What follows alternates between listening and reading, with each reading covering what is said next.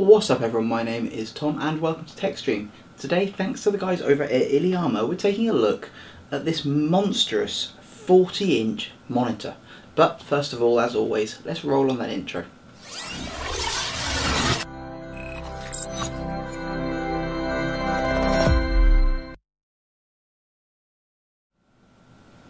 So, as I said, we are taking a look at a 40-inch monitor from Iiyama. This particular one here is the X4071UHSU.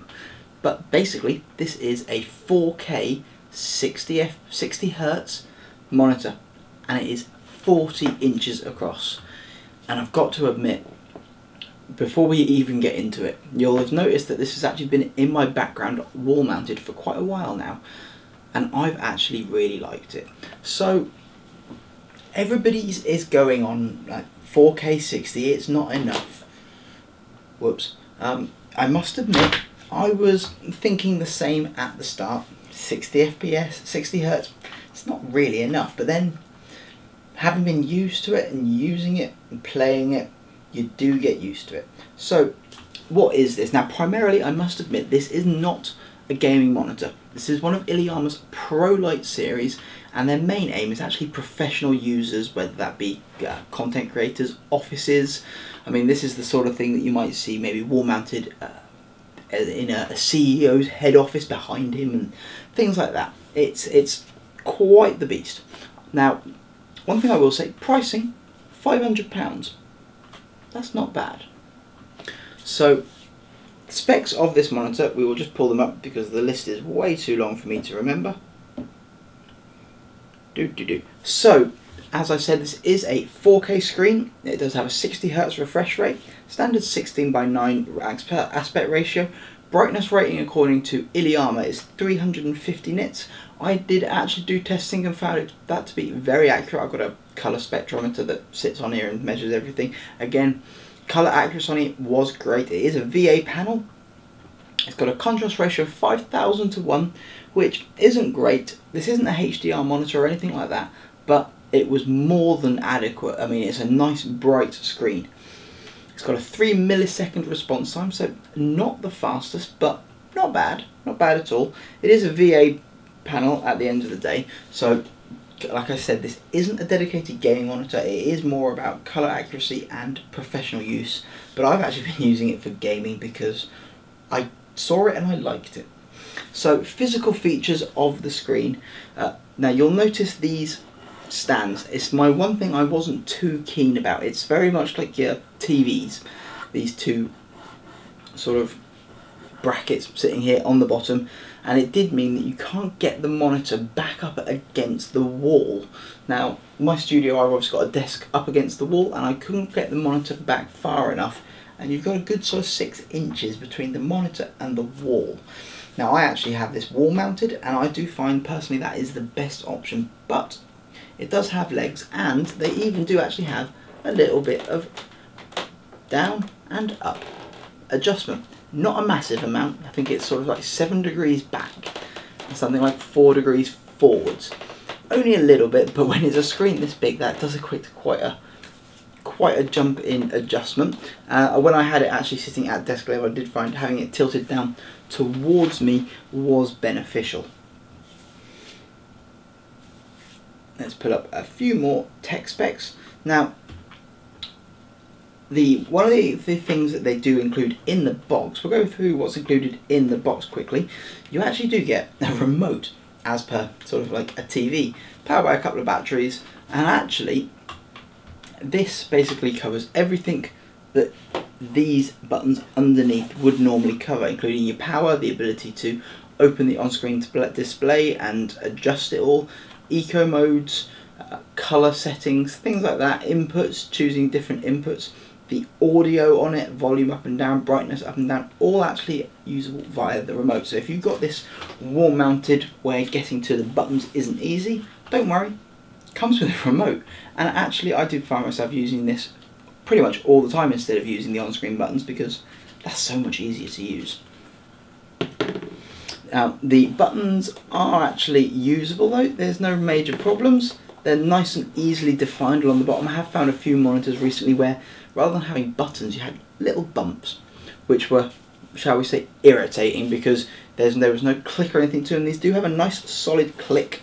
You can actually turn the LED light off in the on-screen, and using the on-screen display you can actually set up a lot of different options when it comes to actually displaying, because although this is a 4K screen, so it's effectively 4 1080 monitors side by side, or in a grid, what you can actually do, you can do picture in picture, okay, or you can actually, so that is, by picture in picture would be having, say, a second monitor displayed down here or up or wherever. You can choose with the menus. You can also set it up as a grid with different screens in each one. Very handy if, for example, maybe office work, large offices, you've got multiple machines in front of you, you can have all 4 on one monitor. And you've got 4 good sized monitors. They are not small. That's 4 20-inch monitors that you would have at your disposal. So that was actually a feature I've used quite a bit when it's been testing benches, testing different systems, because I've got my main rig and my test bench both wired into this permanently, and sometimes I might want to be working on them literally both at the same time, and rather than flicking through the inputs, I just have them in different quadrants of the monitor and off we go. That works really well. Now, included in the box, as well as said little remote, is obviously a power cable. You do get an included USB cable, we'll come to why on that later. You get a HDMI cable, a 3.5mm to 3.5mm audio cable, mini display ports to display ports, so the sort of things like laptops, MacBooks, things like that use mini display port cables included, and display port cables as well. Iiyama have always been really, really good when it comes to including all the cables that you need. So everything that you need to get yourself going is included, and it is a very solid thing. So what we'll do, I'm actually going to bring in some B-roll now where we're going to go through the back of the monitor. So taking a look here at the back of this Iiyama 40-inch monitor, we'll take a quick look at what the connections are that we've got. As you can see just by here, we do have our AC input with a AC switch. This is a standard sort of kettle lead, so there's no power supplies or anything external to this, all built in. And if we move along to the other side, as we can see, we have our inputs. Let's just focus you in on them and zoom you in a little. So as you can see, we've got 3 HDMIs. HDMI 1 is the one that supports our 4K 60. We've then got HDMI 2, which also supports MHL. That is for mobile phones, things like that. And then HDMI 3. Also got a display port, and weirdly enough, good old-fashioned D-sub VGA. There's also then a USB 3 Type B input, so like the printer type cable. For USB 3, that is to give you the hub, which if we take a quick look round to the side, down here on the side we do have a pair of USB 3 Type A connectors. Just above them we have an audio in, and then we have an earphones or a headphone output. Another thing to note, just here on the side, this little thing, if I can pull it out, is weirdly enough a handy little headphone stand. So that's about it really for the back of the monitor. As I said, we do have our power input down by here, and then if we move along to the other side, we do have 3 HDMIs, a display port, a VGA and a USB input, and then we've got the pair of USB outputs, well I say outputs, they're not, inputs again on the side, as well as audio in and headphones. So now the picture quality, as we mentioned, I've got on really well with it. It is nice, it is big, it is vibrant. The image quality is actually, though, really, really nice. It is big though. I must admit, I did a lot of playing around with it. I've done a lot of playing of games with it. Is it a good gaming monitor? Yes and no. That depends entirely on the type of game that you're playing.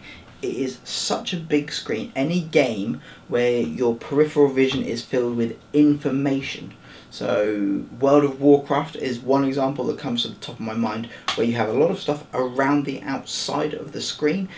This isn't the sort of monitor for that, because the outside of the screen is outside of your main field of vision. It is big. But first person shooters, I did a lot of playing of the new Shadow of the Tomb Raider on this. Amazing, because your peripheral vision in the game is peripheral vision as it is in real life. This screen effectively on a desk fills your entire vision. It is so immersive. I've had 34-inch ultra wides, I've got a 34-inch ultra wide. I'm used to 27s and 28s and things like that. When it comes to first person shooters, this just blows them all out of the water. Racing sims, everything. It is absolutely amazing when it comes to games that do not involve incredibly high frame rates. So it is not an esports monitor. Come on, it's a 40-inch monitor. You're not going to be playing competitive Fortnite or competitive CSGO or something like that on this. It is not suited for that. There is no point in me recommending it to you. But if you are into first-person shooters, if you're into content creation, it's amazing when it comes to putting up DaVinci Resolve, because your timeline is huge and you've got so much space to fit everything on. And the other thing that really surprised me about this is the audio quality. Now, I've had a few Iiyama monitors in recently, and I've had many monitors in the past with speakers built in, and I've always just written them off as rubbish. Now, because of the size of this, and it is quite chunky, it's a good couple of inches thick, and it weighs 12.5 kilos, it is no featherweight, but because of the space and the size available to Iiyama, they've actually been able to put a decent enough set of speakers in that when I'm sitting in my studio just chilling watching some YouTube videos, I don't actually bother with speakers or headphones, because what's built in is actually usable. Not like the sort of quality where you're going to go wow, but it's also not the sort of sound quality that you get when you sit there, you go, I need to plug some headphones in, or I need to plug some speakers in. It is usable. It is quite happily usable. So that's really it for the Iiyama. Oh, I can't remember what it is. They have to have such long names. But yeah, the 40-inch 4K 60Hz monitor from Iiyama. Yeah, it's not a great gaming monitor, but it is a really immersive one. So if you're playing immersive games, yeah, it is amazing for that.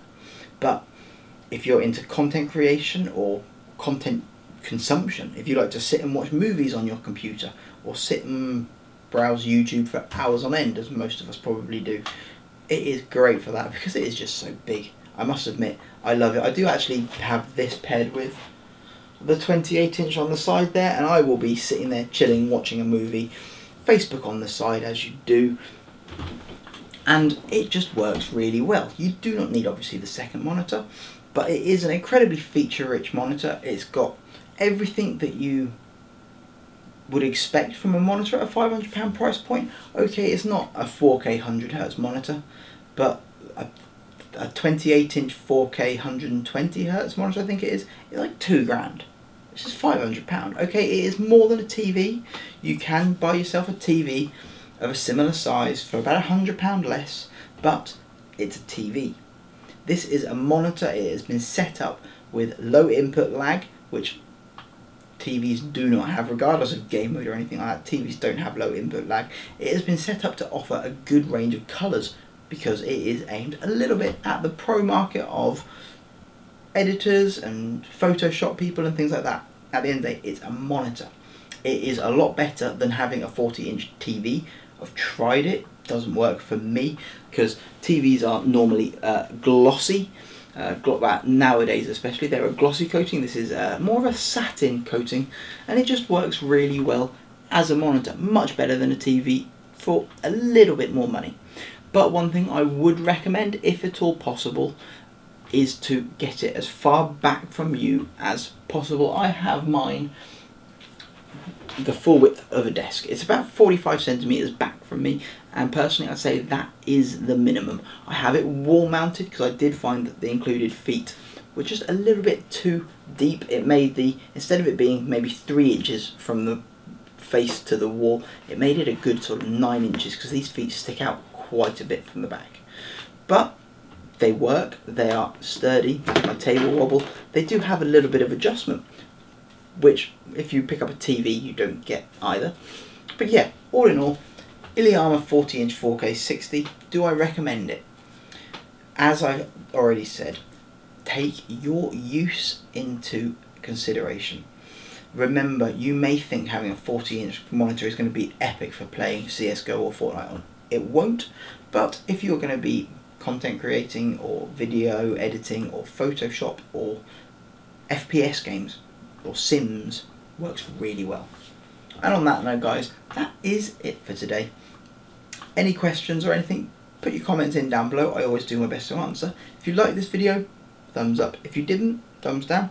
No problems. And as always, I will be back again next week, so if you want to see me, click that subscribe button, and I'll see you all again next week.